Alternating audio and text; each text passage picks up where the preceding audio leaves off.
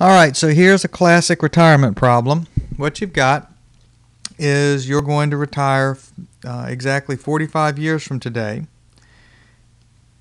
and you've determined that you're going to need $20,000 a month in order to live starting the day that you retire, and you're going to receive a monthly payment starting on that retirement date, and then receive those payments for a total of 30 years, actually 30 years times 12, that'll be 360 separate payments.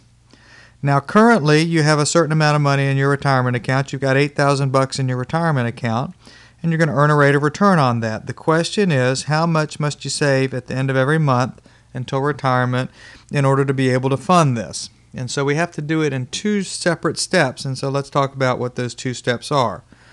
The way this is going to look is you've got a period during which you save and a period during which you spend.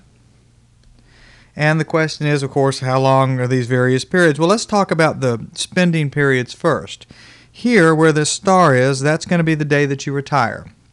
And we have a total of 1, 2, 3, up to 360 different monthly payments. And how much are you going to get? Well, on this first day, you're going to get $20,000. That K means 1,000. On the second, that's at the beginning of the first month. At the beginning of the second month, you're going to get $20,000. At the beginning of the third month, etc. Each of those is $20,000. And at the beginning of the 360th month, you're going to get $20,000. So each one of these payments is occurring at the beginning of the time period, and so this is an annuity due. So there's an annuity due, and what we're going to do is we're going to save up for that. And so we have 1, 2, and we had 45 years. 45 times 12 is 540. 540 different payments that we're going to make. And so we're going to make a payment now at the end of each month. So we'll have a payment here, at the end of the first month, end of the second month, at the end of the 541st, and finally a payment at the end of the 500, that's not 541, this is 539, and at the end of the 540th as well. Let's go ahead and make that 539.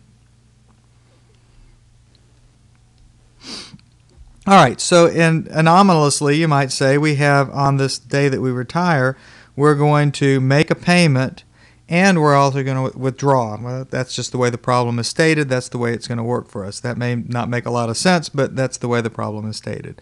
So the question is how big are those payments going to be? Well, let's go ahead and do this again in two steps. The first step is figure out how much you have to have on the day that you retire. So how much do you need on the retirement date? All right, and that's where we have that star. That retirement date is where we've indicated that star. And it's very important when you do these problems that you always make very clear which date you're doing valuations on, so that you'll know whether payments are occurring at the end of the period or at the beginning of the period. All right, so what we'll do is we'll do this first part on this sheet, and then on the second sheet we'll do the second part, which is to figure out the payment. All right, so let's go ahead and do the calculations then. Let's remember we're going to do this on the BA2 Plus, but this payment, these $20,000 payments are an annuity due, and so we'll actually have to set this up to do it as an annuity due. So we have N is 360. We have, what we need to do is we need to, and I'll show you how to do it, we need to set this to BGN, begin, to indicate that the payments are at the beginning of every period. The interest rate, I/Y, that was 9% a year, and so it's 9 over 12 for every month. The future value, notice the future value is 0 because we're not going to leave anything to our children.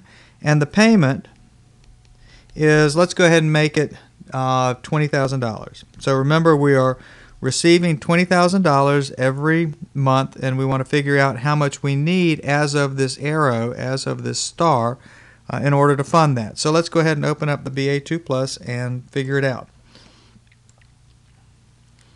All right, let's go ahead and do the first thing, which is to set the BA2 Plus so that it's going to calculate annuities due rather than ordinary annuities. And the way you do that is, notice this little up here, it says BGN. You can't really see it on this all that well, but BGN, so second payment, so it's second BGN, and it says end. Well, what we want to do is we want it to say begin, because right now it's set up to make payments at the end of every period. So this set statement says we need to go ahead and use the set in order to change it. And so the set is second. Notice the set up here, set. Now it's changed it to begin. Now I always hit enter again just to make sure, although I think that's redundant.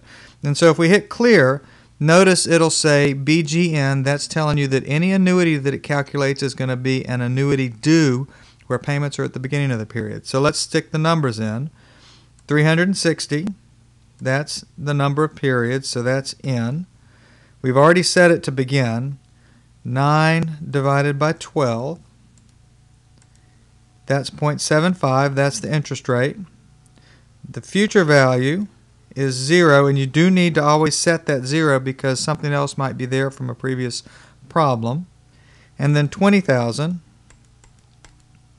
That is the payment, and so we would like to compute how much you need, and that would be the present value. So I hit the compute button and the present value, and I came up with $2,504,279. So let's write that down.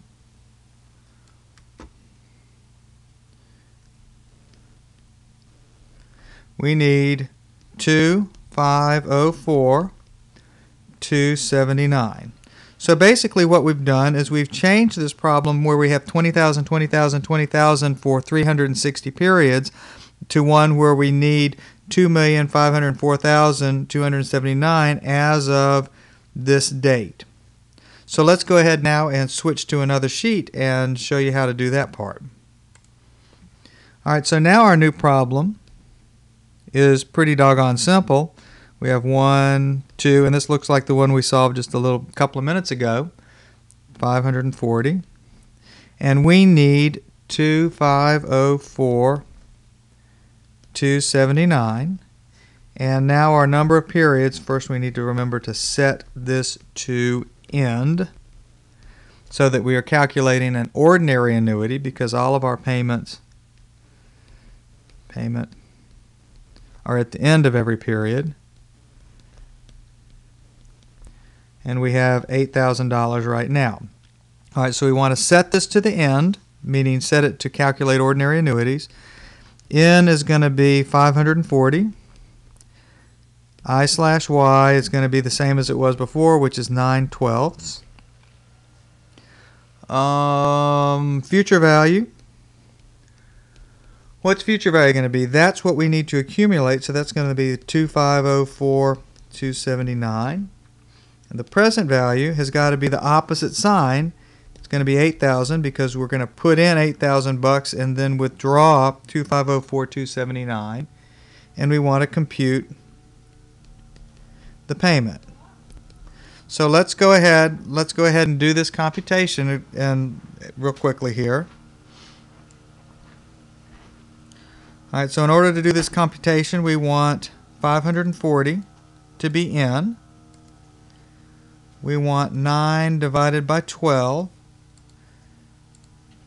Whoops, we're going to set this to end in just a second. 9 divided by 12 to be I/Y. Let's go ahead and set this to end. So second BGN, and now second set. All right, now this is set to end. And I always hit the enter button just to be sure. And let's see, the future value is 2,504,279. And the present value is 8,000. Hit the plus minus button because we need that to be negative. And so now we have compute payment, and the payment is $277.11. So that's how much you have to save